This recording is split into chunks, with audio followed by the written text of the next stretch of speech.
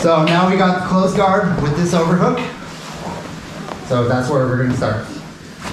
Typically when I have like an overhook, they're very weary of what I'm gonna do with this arm. Because if I push it out, then I can jump rope over to go triangle. So as soon as I grab it and start pushing out, he's gonna bring it back in. So, see how he has it kind of just placed on my body here?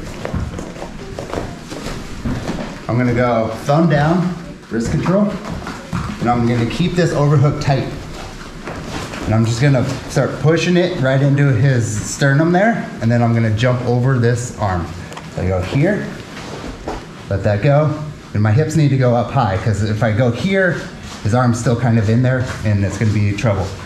So when I start to push it, I go open, and then this foot goes on the hip, I go high.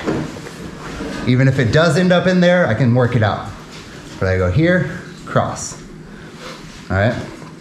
I'm gonna, after I cross my feet, pop my hips, pull this across. Grab the false triangle, so I'm grabbing the shin that's over his shoulder and going foot on the hip. If I just do that, foot on the hip, and start making my angle, he's gonna posture and get away.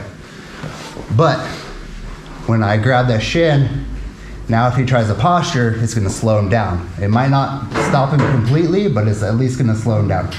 So you go here, foot on the hip's gonna help me cut my angle. So square, like I have long enough legs, I can lock it in, but sometimes you're not gonna be able to. So when I cut the angle, I can lock it in nice and tight. So try not to hold on to it as I'm talking, put Ivan out, but. Once I lock it in, I'm gonna scoop under the leg and I'm gonna squeeze everything in tight. So I go here, and it's pressing this shoulder into this carotid, and my thigh is hitting this carotid, so it's cutting off the blood to your brain. All right, so back to close guard with the overhook. So here, I'm gonna go, he's keeping this arm safe, so I'm gonna go thumb down, grab the wrist. This is one where you can use your thumb. You don't wanna, the monkey grip's not gonna be as effective if I just use those fingers. So I am gonna grab this time. So I grab it, foot goes on the hip, pop, hips go up high, and then I cross.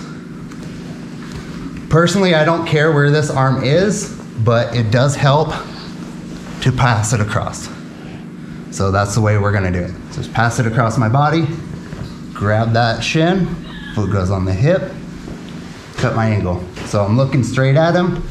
I'm gonna cut the angle to where I'm looking into his ear now. Lock it in. I can hook under the arm, I can hook under the leg. And one more time. Hook. So even though the arm's in there this time, I'm still gonna go through the process. At this point, that's when I'm gonna start digging that arm out. It goes on the hip, lock it. There's a lot of fine details to the triangle choke, but the more you rep it out, the more you can get the feeling if something isn't right. Any questions? All right, on 3. 1, 2, 3.